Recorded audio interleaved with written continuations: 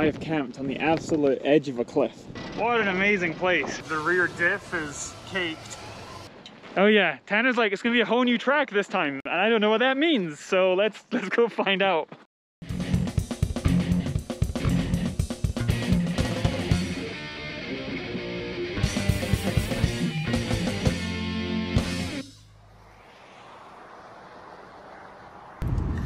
Hello and welcome to a rather special road trip. I am in my Mk2 Golf Country Syncro, a factory, very limited edition, all-wheel drive, lifted car that is now about 31 years old. And I'm going to attempt to drive 6,000 miles across the United States, socially distancing, visiting a big car show in Florida, filming on a racetrack made of ice with Tanner Faust for Volkswagen, like legit for the manufacturer, and it's already snowing. We are forecasted to have some of the most severe weather ever recorded in the United States, and I am literally leaving right now. I am freezing cold, even though I'm wearing my FCP Euro jacket. The car is literally not even warmed up yet.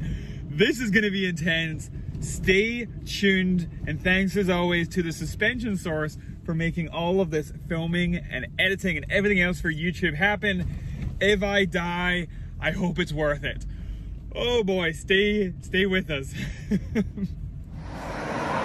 First stop on the side of the highway. Yeah, it's snowing.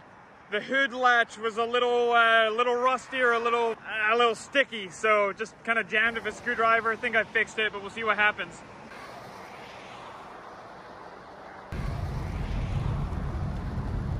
The next day.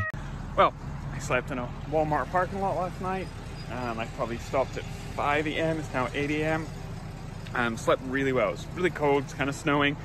Now it's just kind of raining a little bit. And Walmart does let RVs park in their parking lot. So it's kind of a safe, lit area.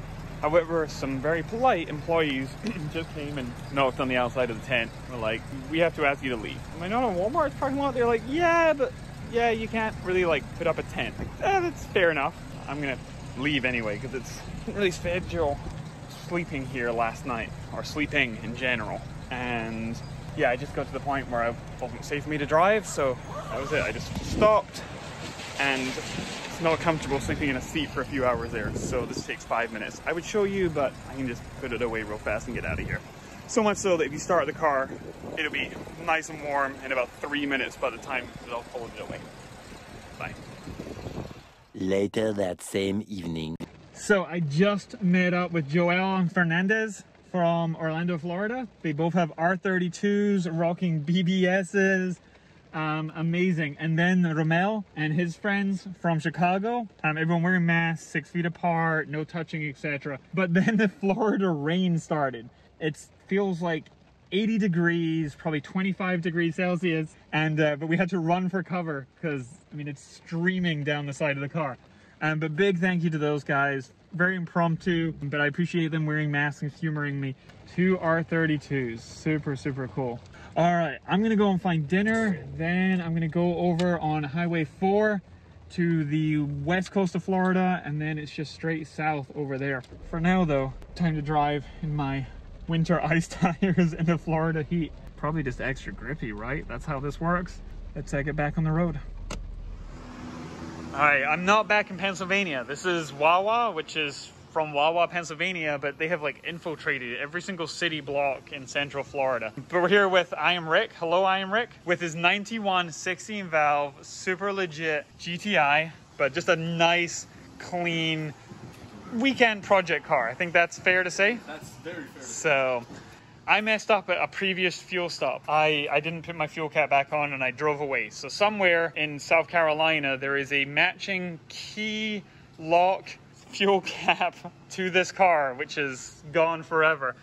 I asked Rick, hey, do you have a fuel cap spare with your Mk2? And he's like, oh, I have a brand new one in a box. So that was a great answer. You didn't run to a store, you've just had it in the back of the car right here. And I liked your message. You were like, the VW gods are smiling on you. Yes, sir. Exactly. This is now going to go on so that I don't pour fuel vapors, and I'm not really cornering fast enough to pour fuel. There we go.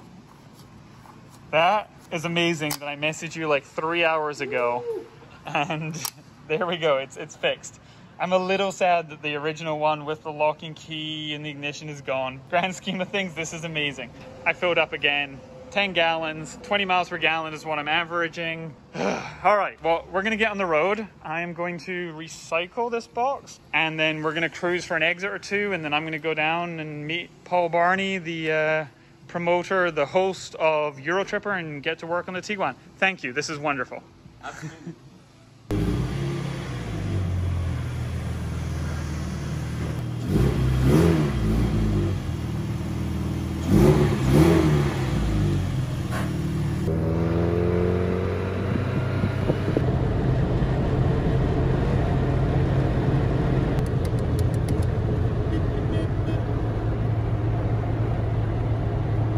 It's been a long day without you, my friend. Wait, long year? Long day? Long COVID? Anyway, that was the Fast and Furious departing scene after Brian goes away. Brings a tear to your eye.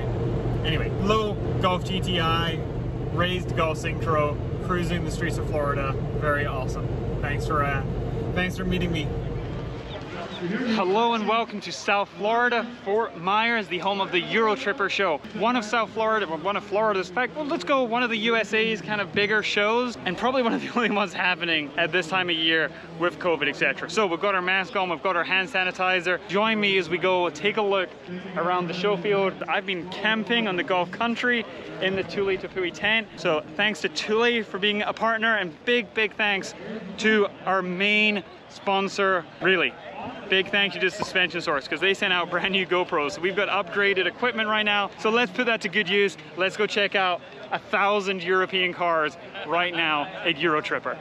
So straight up, just the first car we walked to away from the Gulf Country is a super clean gray. I'm not gonna guess which color gray. Golf Cabriolet, lots of blue. Let's take a proper look. So totally custom interior, got the Recaros going on. They look like, are they Mark III or are they Mark II Recaros? The convertible top is a super classy touch. Color match raised, 2 or 3 piece. Dang, this thing is not bad at all. So we are looking for best wheels. So, I mean, right there. Set of braids, looking pretty classy. Hidden hardware on the 7 Series, some Parkas. Never know how to pronounce that. It's another 7 Series. Man, they really are VIP styling this up. There's a lot of very clean wheels going on. This is gonna be hard.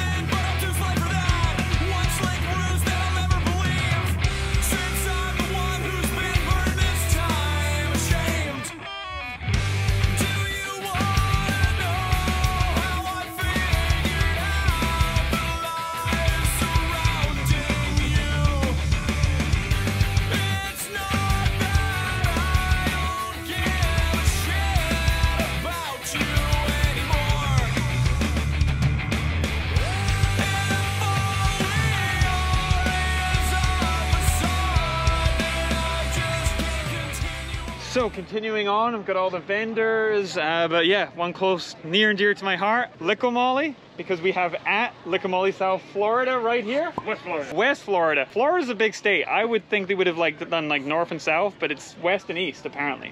The more you know. Hiding under the shade, thank you, hashtag Lickamolly. But also want to shout out Lickamolly, Puerto Rico, because, well, you're from PR originally, and Mike, one of our good friends, they are all massive drag racing people. So it's a big scene down here, big scene in Puerto Rico as well. Today we're kind of a less performance-y show, a lot more slams, a lot more show maybe than go. But anyway, there's a massive flourishing scene both here and on the island. So it's great to meet you in person.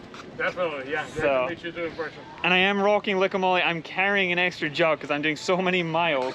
Do you have the MOS2 here? Yeah.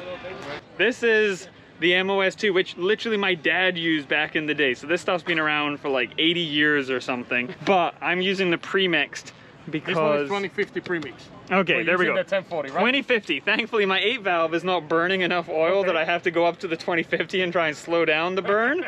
But yeah, this is just pre-mixed. One really weird thing, and I'm not trying to turn this into an advert. The first time I got the pre-mix MOS2 and I poured it in, I'm like, did I put used oil in it? Because it's the darkest color. Yeah. Like when you take out your oil and you put it in nice and clean, it comes out dark, and we're like, oh, it was time for me to change my oil based on the color. Yeah, I mean, look, there it is.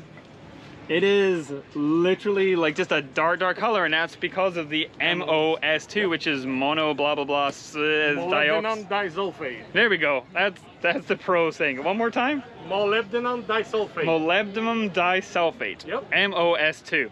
Yeah, if you do use it, don't be concerned. It is correct. It is the correct color. Thank you so much. Thanks for everything. Thanks for being you. Thanks for everything. Appreciate All right. it. Enjoy the rest of the show. All right. Bye. Something we're seeing more and more of, well, modified Tiguans, just modified SUVs in general, and that brings up an interesting conversation. Are we seeing other manufacturers like this? Are people doing like Mercedes MLs or BMW X3s, X5s? Maybe they are, and I just don't notice them. But like this orange Tiguan looks phenomenal, R-Line, but I keep seeing them dotted up more and more. So, and then think about the Taos that's coming out. You can check out another video in the past where we saw that, but there are two here today, both owned by Volkswagen, not available to buy yet, not available to drive, but they are here. And I think that's gonna be a hot car to be modified. It's funny just how much we're seeing them changed. Take care, good to meet you, man. See ya. All right, that was my old Polo back in the day. I found it in Holland, brought it over, and it's looking pristine. Just loving it, loving it.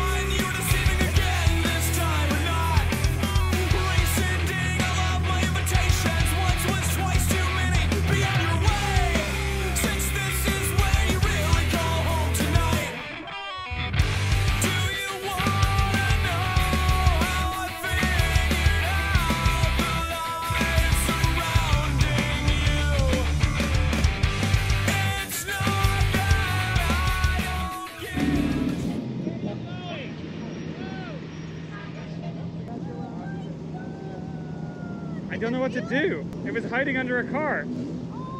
I want to like take it to the woods, but I don't want it to like... Get run over. If he run, right? He's gonna run, but I should go that way. Oh, there he goes. Yeah, go to the woods. Go to the woods. There you go. All right. Yes, hey. Your car looks amazing. Thank you. Hey, all the parts are yours. All right, well now we dealt with the rabbit. Yeah, all the bumpers, Euro hatch.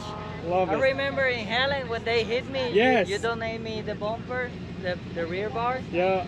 Yeah, I still have all that stuff, amazing. Dude. Well done. Thank you. So yeah, this car has been around for a while. Absolutely a while. And yeah, he got rear-ended, so I gave him the bumper for free and looking awesome. I think the BBS throw stacks. There are other non-Volkswagens here. Like BMW, of course lots of Audis as well. Another killer Mark III. What up, Jamie? So we gonna make this happen? Your car and my car? What about it? Same color. Oh, yo, wait, okay. Oh, it looks so gray right now. Yeah, it does. Yeah, you guys had it unlocked with the Mark IIIs in this section. Thank you, thank you. Thank you, man. It's a killer. Appreciate it. Yeah, it's the white silver metallic. Yeah. We've got the sport plaid material going on the Recaros. Oh, radio delete. Very nice.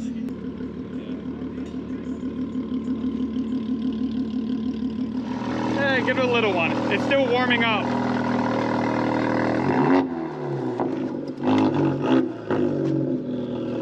All right, right, so yeah, this is my Mark 7 Jetta that I built for the SEMA show in 2018, and it's always had the Borla exhaust. This system was designed by Borla specifically to be unveiled on this car with the ECS rear valance.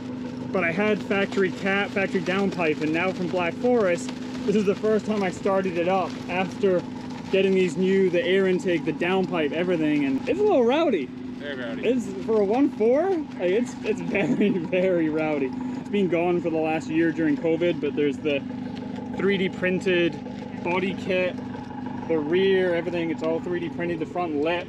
We've got the Recaros in there as well. There's a lot going on in this car. SEL premium headlights, they're a direct swap. A bunch of people always ask me about that. You just extend the wiring and the colors are different, but the pinout is exactly the same. And for some reason, someone cleaned the wheels and put something weird on it, so I'm gonna have to undo that, but it'd be weird to have it at home. And actually, it's not going home, it's gonna go to a dealership. They're gonna display it in their showroom for a little while, so I'm down with that.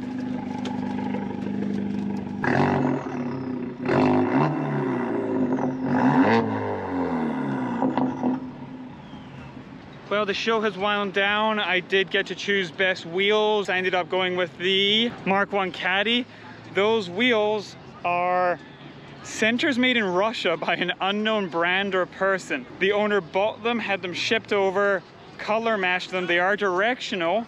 And then he had the center caps CNC'd with Caddy on them, and he rebuilt them up using BBS lips and barrels. Just a lot of effort put into them. Some of the others were just perfect finishing, things like that. The Caddy did have mismatching tires, front and rear. We went by most finish or most effort, etc. The Tiguan with the huge three-piece, it was also absolutely fire. Just a lot of great wheels, but that story, that color matching, the custom CNC parts, that's what sealed the deal there for me. So I hope you agree. Let us know in the comments. For everyone that didn't win, I'm sure you have lovely wheels. It's not personal, honestly. Another car that I've seen from across the show field that I just wanted to come and check out, this 1980 VW Rabbit. I know it's an 80 because, well, it could be a late 79. 1 year only Westmoreland headlight setup. Before they went to the wraparound turn signals, the 81 to 84, it did come with these. So this is original European fenders, well, with the side marker, but a square headlight for the USA only. So really nerdy, but this one looks great. And I say it looks great because it's just so tasteful. Look, original US bumpers, but they are tucked, pushed back, flush against the body instead of sticking out like seating benches. External hood release, that's probably worth about $20,000, maybe $50,000. I don't know where the market's going, but it's basically like dog coin, so that's a lot.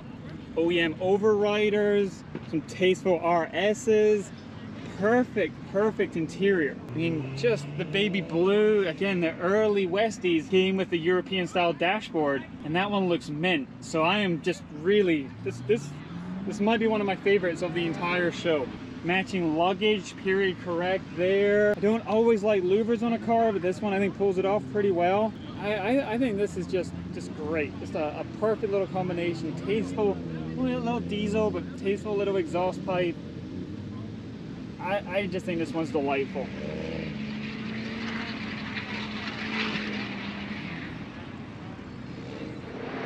Well, this marks the end of Eurotrip, where the sun is setting and my Mark 7 Jetta rolls into its nice, cushy ride for the way home. I, however, am not going home. Right now, it's a 2,500 mile drive in the Gulf country to a ice track in Colorado. I cannot wait, but you're gonna have to tune in for another episode for that. But for now, from South Florida, I would want to give a big thank you to Paul Barney, all of the hardworking staff, both with his event, Volkswagen of America, all the attendees. There were an amazing amount of cars. I hope you enjoyed this. Big thank you as always to Solo-Werks, presenting sponsor of the youtube.com/Jamie Orr. Now though, I'm gonna drive into the sunset, heading to the Panhandle. Florida's really big. Take care, wash your hands, wash your cars. Goodbye.